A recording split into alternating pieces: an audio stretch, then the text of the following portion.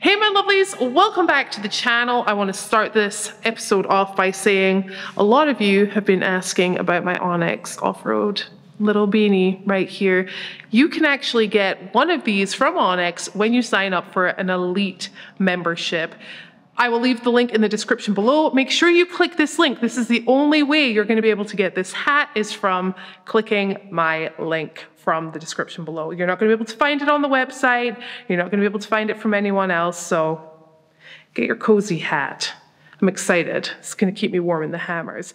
But anyway, today we have YOLO in the house, and we are going to be answering your questions that you asked us from the last episode. So let's get a little work done, and then let's get answering your questions. All right, so we are back again, the duo for Nessie. King of the Hammers 2024. No, YOLO came in a couple of days ago. How are you doing? Feeling great. Yeah, I'm good. She's been getting stuck in there, just going with the flow, thank goodness, because we were supposed to leave a couple of days ago. We haven't, but hey, that's how things go. We're getting things done in the shop, getting things going. We're getting loaded up today, and yeah, hopefully be on the road tomorrow. Exactly. Also, it's pretty much a lake right now, on the lake bed. So we don't want to be there right now. We don't want to be swimming. No, no thank you. I know, although Nessie is the Loch Ness Monster, yeah, no, that was a really bad joke, but whatever. So today we're going to be answering your questions that you have asked us before heading off for King of the Hammers. And I'm still going to try and get the content out 3 times a week for you guys. We're just going to start with the questions. And the first one is Nessie going to run hammers in the race this year? Yes, she is. We're going to be running the 4,500 Everyman Challenge, and it's on February 2nd. That's a Friday, and yeah, she gonna be in it. That was a good question, because you never know with me, I guess. Hey, you never know. What are the plans? Okay, the next one is, how did you decide your co-driver? It's always a difficult, complicated decision, to be honest with you. I am not a professional racer, so I am not in that whole realm of racers yet. I'm planning to. But I have actually followed YOLO for many a year, and she actually inspired me to get on the road along with Lightbright and Hustle and Roam. That was the first, honestly, that was the first apparel I purchased from anyone in this sort of career.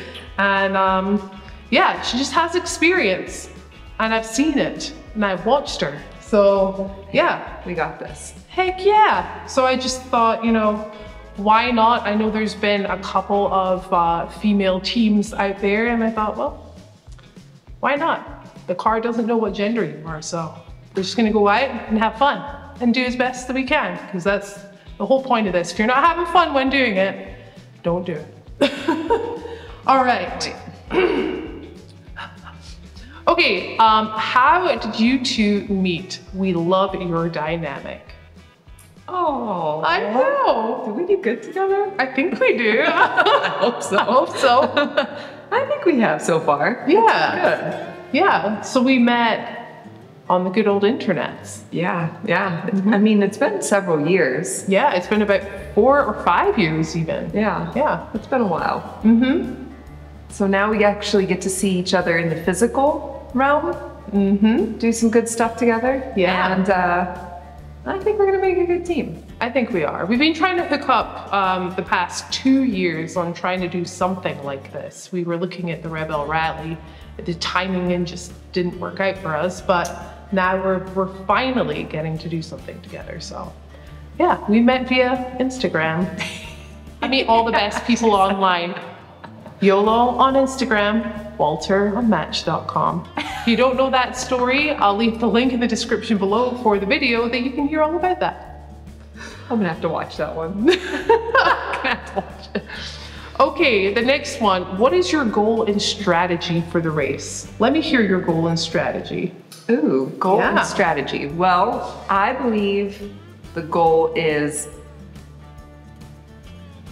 to finish the race, right? That would be an incredible feat is to get to the finish line. For sure. And the rig to be still together and to get us there.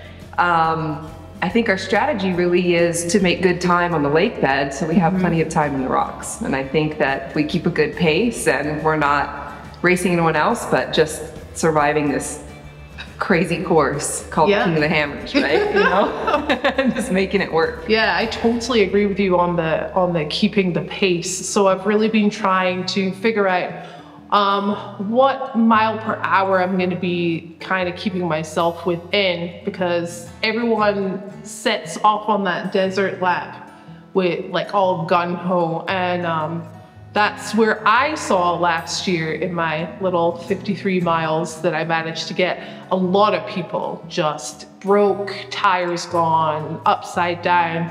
I think it's the adrenaline. I think it's that whole mindset of the desert, just go fast in the desert. But everyone always tells me, you don't win in the desert, you win in the rocks. And I love rock crawling. This is my forte. That's where I think, I'm gonna say this now, and I might regret it, but I think we might shine a little more in the rocks because that's more of what I've done. That's more of my background, not going fast. So I think I'm gonna try keep it. Honestly, it sounds slow, but remember, I am a solid axle vehicle. I'm not a trophy truck.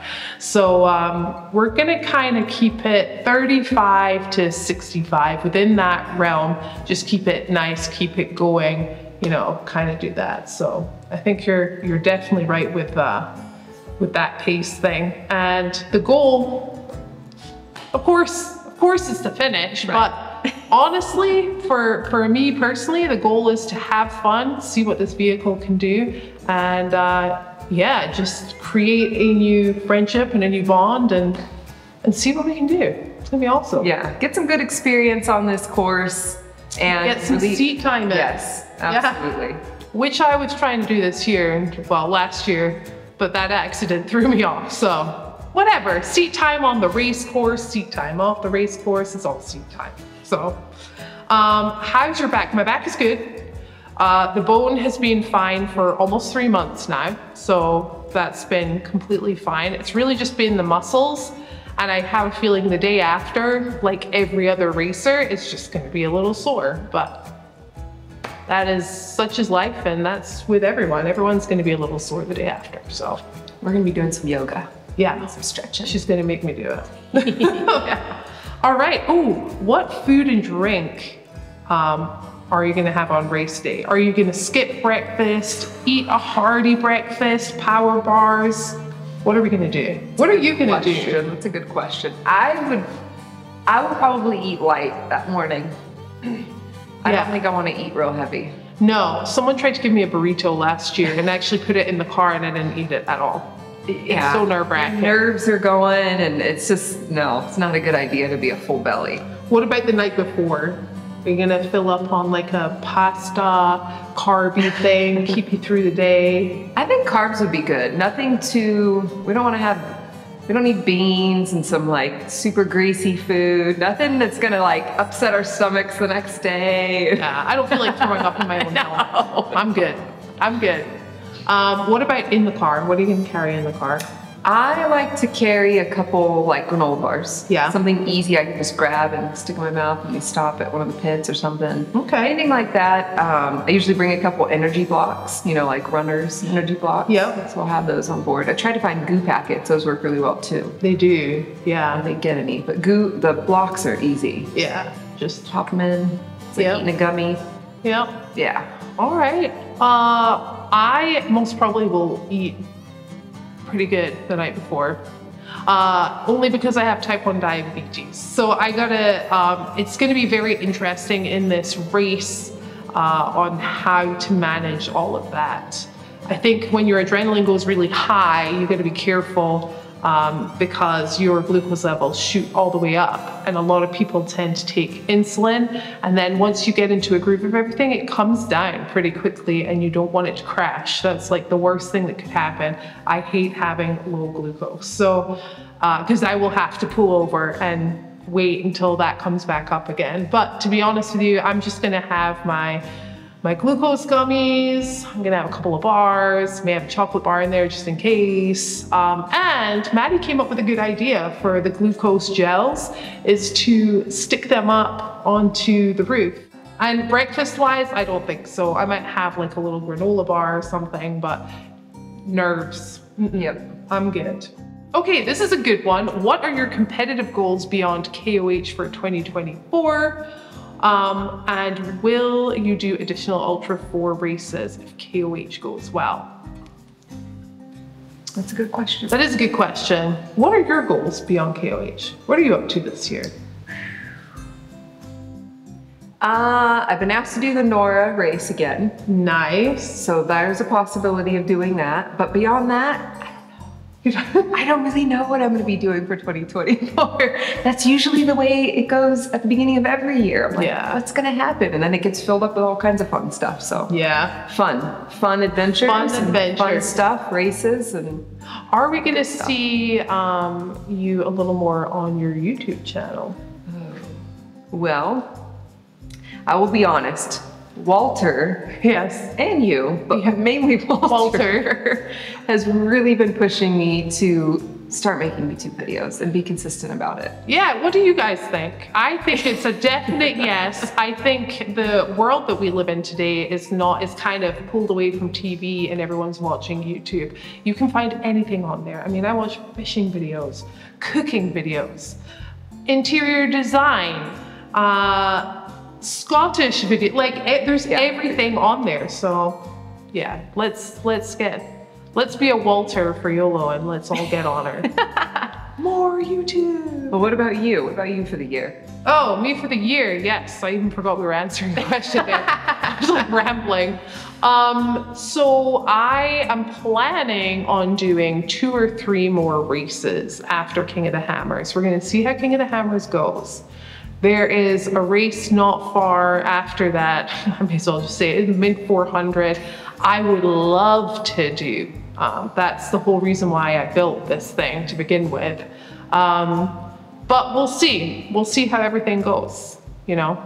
See how Nessie does, the timing, the financial part of it. But not only are we gonna be doing couple more races throughout the year, but I will be posting my schedule up after I come back from King of the Hammers. It's pretty packed, as always, and it'll be available on the website, so you guys can check it out. Have you changed your training or competition strategy or your equipment since your injury? Not really. I think no. Seats are the same. Everything's the same. So my injury didn't happen in Nessie. It happened in a side-by-side and it was a freak accident. And I just feel pretty comfortable with everything in her. And also, I'm just not a very good passenger. Okay, guys? I like to be in control. So if something like that happens, it's me. Like, I did it. You know what I mean? So, no, nothing's changed. I feel like the car is in pretty good stead. So I'm excited. Which lap do you feel will test you more, the desert or the rock? Oh, that's a good question. We may have different ideas on this one. Well, I would say we probably definitely do. Because obviously, the desert I shouldn't have to get out for. The rocks are another scenario. I'm gonna be hiking all over the place and doing a lot of groundwork. So I definitely think that's going to be my testing ground. Yeah. You know, I've done a lot of recovery scenarios and it's mainly been in the woods with trees available. So yeah, it's going to be unique to pick good rocks to wrap those toe straps around us out. So yeah, I think that's going to be my point. Yeah. For me, I think it's the desert. I am not scared of the desert. I just don't have that good relationship with the desert yet. My first introduction was off the start line last year, King of the Hammers, and then I've never gone out again. So my second outing is gonna be this week when we're pre-running. And I have a feeling after pre-running the desert loop, I'm gonna feel a lot more comfortable. I'm just not used to it. It's like going rock crawling for the first time. You just kind of freak out a little bit, or you're a little uncertain and you're not confident. So Yeah, I'm not confident at all in the desert. Even although we did pretty good last year. Once, like 30 minutes in, I felt pretty comfortable. I was still white knuckling hard, but yeah. There's a lot to learn, you know, when you're especially chasing other cars and you can't see anything in front of you, and you know you've got to just go through it. Oh yeah. That throttle. Yes. You gotta trust your co-driver when they're like, just keep going straight, and you're like, I can't see anything. Doing this. Like my visor's dirty and it's not, it's just dirt. So yeah, that's pretty, yeah, desert and rocks. Good combo though. How do you physically prep for being in the car for so long? Lots of stretching.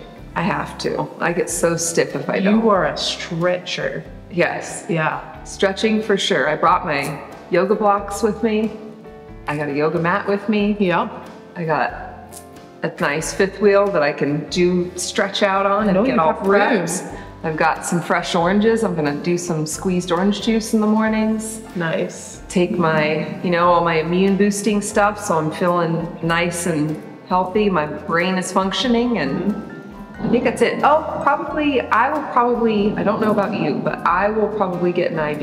A lot of the racers do the IV thing the day before, and doing 5 days in Baja last year for the NOR 1000, that 2 of the days I didn't do IVs and 3 of them I did, and I noticed a huge difference with my muscles and soreness the next day. It really, really helps. Yeah. And you don't have to pee as much. You stay hydrated, you don't have to drink as much water. Yeah. Your body's nice and like ready to go. Wow. What have I done physically? I've done a lot of PT exercises. I've been keeping them up with my back. But honestly, I'm kind of just seeing this as a long day of wheeling. Like normally when I go out wheeling, it's a good, at least 6 or 7 hour day, you know? So I'm just kind of treating it the same, going out, having fun, being super cautious. But physically wise, I mean, I've been in the garage for like 8 to 12 hour days very recently, and just lifting stuff and doing stuff like that. I really wanted to go back to the gym before this, but I am prone to going to the gym and then pushing it too hard and injuring myself. Normally my lower back, so I've not wanted to do that at all. But I've had plenty to do in here, and just getting good sleep is like a huge thing for me personally. If I have good sleep, I can do anything for the rest of the day. But solid. Yeah, and also I've been jumping in and out of this thing like a freaking leapfrog a million times a day. So just I've been keeping active that way. Not exactly the program I was going for, but I feel like I'm super ready for it. So yeah. Will you have merchandise to sell at King of the Hammers? No, I will not. No merchandise this year, but there will be a lot of merchandise available as of March on the website, but I'll keep you guys updated with that. And there'll be new stuff as well, so I'm excited about that. Last year's goal was to start the race. What is your expectations for this year? Have fun, stay safe. That's it. If we finish, heck yeah, of course we want that. Everyone wants that. But expectations, I mean, I think Nessie's pretty solid. Yeah. So I think Nessie has it. It's all going to be on the lines that I take, whether we get to the end or not. Now let's have a good time. Let's enjoy this. Number one. Because if not, what are we doing it for? Exactly. This is a good question. We're gonna go from kind of serious to, although this is a serious question, what you gonna do if you need to number 2? Oh gosh. I hope I don't have to. I think we're not even, our bodies are gonna shut that off. That's what I'm hoping. Because what you gotta do if you got a number 2? Pull over. There will be no pooping in the car. That's something I put my foot down on. No pooping in the car, okay? Good muscles. Hold it in. Yeah. Yeah, I just don't, my body personally, I know it's not going to be like, oh, cool, you're in a race car, let's go. Like, it's going to be like, oh, what's happening today? All right, not today. What? I'm being serious. Oh, I love that question. Okay, when and where can we watch the event if we're not able to make it to King of the Hammers ourselves? They have a live feed, right? Yes, they do. They do. They do. You guys can watch tracking where we're at all times, see all the commentator. Yeah, they definitely. I think it's on King of the Hammers, or is it the Ultra 4 race? It's on YouTube. It's on YouTube. I will, so the week of the race, I'll make sure that the link for that is in the description so that you guys can just pop on there. I think there is a fee to watch that live feed. I believe it's something like $35 if you want to watch the race. Yeah, I think it's a year you get to watch. I think it's access to the whole year. Yeah, all the Ultra 4 races, which is pretty cool, especially I think it's worth it. If we're going to be racing again, you know? Might want to watch us on the next one. But yes, you can definitely watch it live. I know my family are going to be watching from all over the different sides of the world that they're all on. So yeah, it's going to be fun. It's going to be a lot of fun. I think there were a lot more questions, but they were kind of very similar to the ones that we answered just now. So yeah, that's pretty much about it in a nutshell. Feeling good. Oh yeah. We have a couple of things. We have like probably a day's worth of work to get done. Just very small things like finishing the back wall, getting the seats back in, seat belts put in, just little things like that. Little bits and bobs. Bits and bobs. Bits and bobs. You got any worries about going into this at all? I don't think so. I think I feel confident. I feel confident in your driving. What's the worst case scenario for you? Worst case scenario? Yeah, like what's something that you're like, oh, God, I really hope that doesn't happen. Other than breaking the vehicle. I mean, yeah, other than something really, like a really nasty crash of some sort. Yeah. You know, there has been instances of people crashing into motorcyclists that are out there that cross the race course. Yeah. And deaths have happened and really bad injuries. So I hope not to have anything like that. Yeah, I hope everyone is safe in the race. Yeah. I've never taken a tumble. I almost took a tumble last year, like very, very close to the point where I closed my eyes, hung on to the steering wheel. It was just like, just open your eyes when you're on your lid and you'll be fine. But yeah. No tumbles, that'd be good. No tumbles would be great. Anyways, that is it for today. We're gonna get to work and get to packing up and head out to the lake bed. There's still gonna be multiple videos uploading per week, and there's gonna be shock tuning on this one, all at the same time. So I hope you enjoyed the video. We cannot wait for you guys to come along with us, and thanks for watching.